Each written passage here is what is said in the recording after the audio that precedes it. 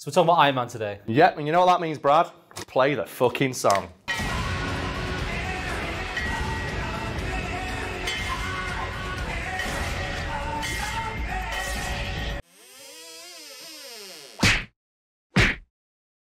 Tony Stark is a comic book superhero who, for most of his fictional history, maintained his secret identity as the hero Iron Man by simply claiming that the Golden Avenger was his bodyguard. A secret he maintained for decades, right up until he inexplicably revealed his superhero alter ego to the world for a dog.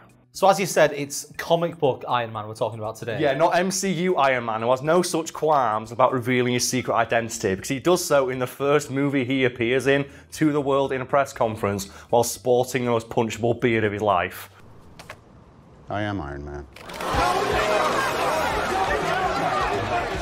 There are very few MCU heroes with secret identities. Yeah, everyone knows who Captain America is. Yeah, everyone knows Captain America, everyone knows Iron Man. Everyone knows the Hulk, everyone knows Thor. Yeah. Is there a Marvel hero who actually has a secret identity? Spider-Man. And Ant-Man? Yeah, no, because the government know Ant-Man. Oh, okay then. Doctor Strange is called Doctor Strange. That's his literal name. He's the Sorcerer Supreme. I've never noticed that. I think Spider-Man is the only one. He's the only one, isn't he, who maintains his secret identity. And then throughout the movie, everyone figures out what his secret identity is. What the fuck? Secret identities, man. Bring it back. How pissed off do you get when you watch like the Marvel TV shows and they refuse to call the heroes by their names, and they try and do that annoying thing that movies always do.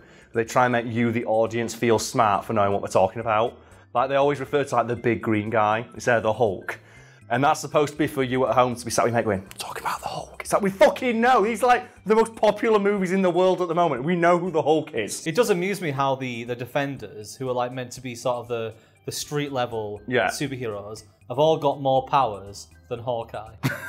And Hawkeye's an Avenger. Also as well, like, I don't know if this is a spoiler, because obviously we're doing this just after the Marvel panel, where they revealed all the upcoming movies. Those TV shows aren't canon anymore, because the guy who they've got to play Blade's coming back, folks, is the guy who played Cottonmouth in Luke Cage. I knew I recognised him. So that, unless they do my idea of, like, Cottonmouth didn't die, he just got bitten by a vampire. He just got bitten by... But you know what? And that vampire is Wesley Snipes. Anyway, we need to move on and talk about Iron Man. Let's go. We have a chance to talk about Wesley Snipes. No, because people know what the joke is, and it's pay your taxes, Wesley. Also, I want to know what he thinks about this, because I don't think anyone's asked him yet as of the time of recording this. Because to my knowledge, he still every now and again tweets out hashtag Make America Blade Again. So he's probably really upset. I hope he was sat watching that panel on like the YouTube or on TV in the Blade outfit, just wiping a tear away. This year will be my moment. He's just wiping his eyes with his tax bills. He's his face. He's wearing the sunglasses, and the tear comes out from behind the sunglasses. That sounds like it's going to present itself as one of those like awareness TV campaigns, where it's like it's in black and white. And then do you know an actor from the MCU who is salty about not being in movies anymore? And it's just him and Terrence Howard. Terrence Howard from the first Iron Man movie. Because when he looks at the Iron Man suit, like the War Machine arm, and goes, next time, baby. And then he's not in the sequel. Next time, baby. We need to do that. We need a support group for actors who are no longer in the MCU and are mad salty about it. No, it's actors who are no longer superheroes. So you have anyone who would be salty from other superhero franchises as well. Like, obviously, because Blade isn't MCU, but now Blade is MCU. Like characters who were replaced. Yeah. That's the one. Like, so who can we get? We can get. Do you know what? This is the Photoshop, whoever's editing this one, either you or Nisha if she's watching at home. So what we need a support group now of them all sat around, like do the classic thing, the circle of chairs. Yeah. And we need, obviously, leading the group has got to be Wesley Snipes in his Blade outfit. But who else can be at this support group for people who are mad salt they can no longer be here? So Terrence Howard's got to be there. Yeah. Because he's in Iron Man 1. Edward Norton. Yeah, Edward Norton, obviously the Hulk. Is there any more who got replaced or just like, that's kind of crowded out? I'm going to say like the main actors from the Defenders series, because they've just found out like that, oh yeah, your series isn't canon. Fuck it, we're sweeping it. So we've got Kristen Ritter, we've got, who plays Danny Rand? Finn Jones. Finn Jones, we've got Charlie Cox, and then we've got Mike Colter. I'm glad I remembered all their names. They're also there, but for whoever does the one of Mike Colter, please just put him from Halo 5. Because he's in Halo 5. You've got to put that version of him in, like the CGI Halo 5 one. Is there any more actors like that? I reckon in the background is Sylvester Stallone.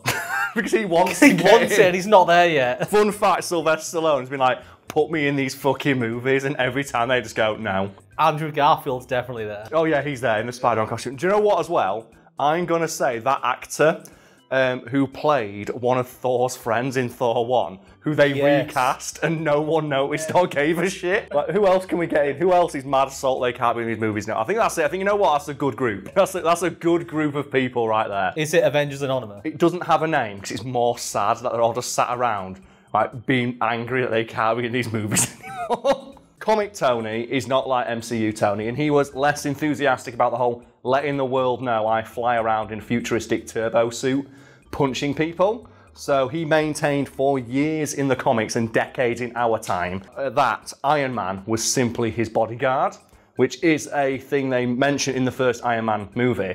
And Tony Stark's like, no, fuck this, I am Iron Man. What the explanation was is that there is a bodyguard that I have who wears this suit that I made to protect me. Right. And the reason that I'm never around when Iron Man is, obviously it's my bodyguard dressed in the Iron Man suit, takes me to safety and lets me hide. And I think there are some comics where he'd let people wear it, like people that he trusted, obviously who were in on the secret to wear it to better sell to the public, like, no, it's not me in the suit, there's another guy, but I don't want to reveal his identity. Obviously, for safety reasons, people might attack his family. So did people believe this? Did they think that Tony would dress up a bodyguard in a big iron suit? They did, yes. And I know there's been a few skeptics who thought that Iron Man and Tony Stark were one and the same, but they were noted as being a definite minority. Because obviously, Tony Stark would get people in the suit and say, oh, it's a different person. Or sometimes you just get the suit to control itself and walk around next to him, because obviously that's the kind of thing he could do. He's a super genius. And not to mention that the persona Tony Stark crafted for himself publicly was that of a dickish playboy billionaire. And with that in mind, it's understandable that people didn't think that he was dressing up like a Ferrari-themed dildo and flying to war zones to fight tanks. I guess it's similar with Batman. I mean, Batman and Iron Man are quite similar anyway. Yes. But Batman, again, is one of those ones where I guess it'd be quite easy to sort of put two and two together. And say Batman has these almost vast untapped resources, and he exclusively seems to live in Gotham City. There's only one person who has those means, and that is a billionaire. But you look at the billionaire and go, yeah, but would he? Why? Yeah, and that's the public persona he affects when he's out and about. Another example of talking about disbelief in terms of a secret identity comes with that time Lex Luthor figured out who Superman was. Yeah, people don't know there is a comic where Lex Luthor, he types in into a big computer, okay, work out who Superman is. Comes up with the answer that Clark Kent is Superman. And Lex Luthor says, well, the machine's obviously wrong, because why would the most powerful man in the universe spend his time walking around as a dumbass reporter? And the idea that basically this all-powerful god would willingly spend their time as a normal Earth man is just so crazy that even Lex Luthor can't believe it. And you bring that back to Tony Stark. Yes. Why would you believe that he would put himself in danger when he's a billionaire? And all the stories you hear about him partying up on yachts and sleeping with supermodels, and you think, why would you give that up to go willingly risk your life fighting people? But this all changed though for a doggo. Kayfabe, do you actually want me to say doggo in this bit? I do, because I still unironically find the word doggo hilarious, especially just how wholesome the whole thing is. It's okay, what is a doggo? Well, all dogs are doggos. What about puppers? Well, all puppers are doggos and all doggos are puppers. And then there's have you ever seen the hierarchy of doggos? Yeah. Where it's like your little tiny dog is a yapper, and it goes all the way up to a big dog, which is a woofer. But a dog that's smaller than a woofer is called a subwoofer. Right, so Karl, what happened with the doggo? Well, what happened was that Tony Stark, as he often does in the comics, was giving a press conference about where the fuck he was, because Iron Man had been spotted in the Arctic, and they were like, well, where were you? And he says, well, actually, no, I was in hospital because I fell over in the shower. And I think that sums up how dedicated Tony Stark was to hiding his identity. Rather than admit, no, I was saving the world in this weaponized future suit of my own invention, I fell over drunk in the shower. But that reminds me of the thing that all women can do, the superpower, if you will, that women have when talking to men. Because men tend to be, on the whole, rather, squeamish and about, some aspects of the female anatomy. So I love that women can get out of anything by just saying, I'm having woman's problems. And a man will, you know what, say no fucking more. Because it reminds me of a mate of mine whose mum would sneak alcohol into festivals by just going with 5 of her female friends, getting a duffel bag and filling it up with 50 boxes of tampons. And what they do is just put booze in all the boxes of tampons. And obviously they said, if a man opens that bag up, he's going to look, see 5 women, and they just go like that. And the bloke will immediately shut it and just like push it along. And if a woman opens it, she'll look and they just again just go. And the woman's like, oh, I understand. And that's how they snort alcohol in at festivals. Because obviously, no guy is going to go through 50 boxes of tampons. We've been off topic a bit, so let's get back to the main thrust of today's video. And that is this doggo that revealed Iron Man's identity to the world. And this happens during that press conference I was talking about, where Tony Stark's like, well, yeah, I fell over in the shower. I'm a fucking idiot. And he happens to notice that there is a car chase happening in the distance. I'd like to point out for everyone how like, the police are right behind this car. So chances are the car is going to be like, caught, stopped, the criminals inside, arrested and sent to prison. However, Tony Stark just so happens to notice that there is a doggo in the middle of the road that is about to get hit by this car. And he realizes there's only one person who can do something, and that person is fucking Iron Man. So he runs and just dives off the balcony, as obviously his Iron Man suit does that thing from like the Avengers where it flies or attaches to him, and does the superhero landing on the front of the car, smashing the engine block to pieces and sending the driver through the windscreen at Mach 3, and leaving the dog confused but relatively unharmed. Obviously the police arrive, arrest the criminal, and the world media who were gathered suddenly like, holy shit, Tony Stark is Iron Man, we need to start asking him questions about this. But Brad, it gets a little bit better, as it so often does when we make these videos, because guess who else just so happens to be watching this unfold? Who?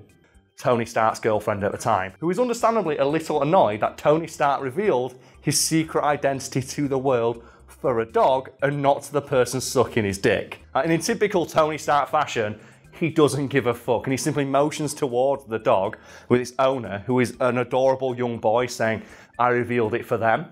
Couldn't he have just said, of course I'm able to access my own bodyguard suit? No, he's Iron Man now, so yeah. Of course I have the capacity to put this suit on myself in case I'm in immediate danger and my bodyguard... No, that could happen, Brad. So now, canonically, we can say that, in the comics, Tony Stark reveals his secret identity for a fucking dog. Since it was kind of the topic of today's video, let's discuss superhero alter egos and our personal favourites for whatever reason. And I'm going to get things started with the Power Rangers. Because I love that no one knows that the Power Rangers are the 5 gymnastically inclined martial artists from school who all hang out together wearing thematically colour-coded outfits all the time. And then when the new Ranger turns up, a new person in that colour joins their friend. And the thing is though, they only ever wear the colours that correspond to the Ranger that they are, and no one ever notices. It's morphin' time! Yeah! Green Ranger turns up at the moment Tommy Oliver does, the guy who only ever wears green, who starts wearing white when the White Ranger turns up, and it's like, how does nobody know? Not to mention that Lord Zed seems to send his putties to attack that field where Tommy does like, his catters a lot. Is that one of the greatest running gags on TV though? The fact that because it's cobbled together from like a TV show from Japan, they have to keep coming up with excuses why the various Rangers spent all their time in the park. So what's your favourite alter ego for a superhero? Well, I've just realised superheroes will always have a nerdy alter ego, or because obviously the idea is that person can't be obviously Peter Parker's a nerd. Yeah. Superman's a nerd. It's bumbling idiot. Yeah. And I think with Superman, one of the best ways to explain it to someone who thinks, well, surely you'd notice they look exactly the same. It's actually done really, really well in one of the original Christopher Reeve Superman movies, where Superman is at Lois Lane's window, and then 2 seconds later, Clark Kent knocks on a door. Even if you've just been staring at Superman's face, just in your head, the idea that someone could move that fast and come back in a completely different set of clothes is just so unbelievable that obviously it's just hard to put 2 and 2 together. Yeah. So we briefly touched upon the idea that Clark Kent is a fairly good secret identity for Superman, because the characters are just so different in people's minds. So one that I like, which is the same idea but it's just handled so poorly, is He-Man. Because He-Man has the secret identity of Prince Adam, even though He-Man is just Prince Adam with less clothes on and a tan. Because if you look and you put Prince Adam and fucking He-Man side by side, it's exactly the same guy, he just takes his shirts off. It's like Oliver Queen, where for most of his comic history, he goes around with the most obnoxious facial hair ever seen. He goes the huge fucking mustache. He's got the Robin Hood. Yeah, classic mustache that he wears when he's being Oliver Queen. And no one ever seems to realise that he's the only guy with that mustache in that universe. At least shave that shit off.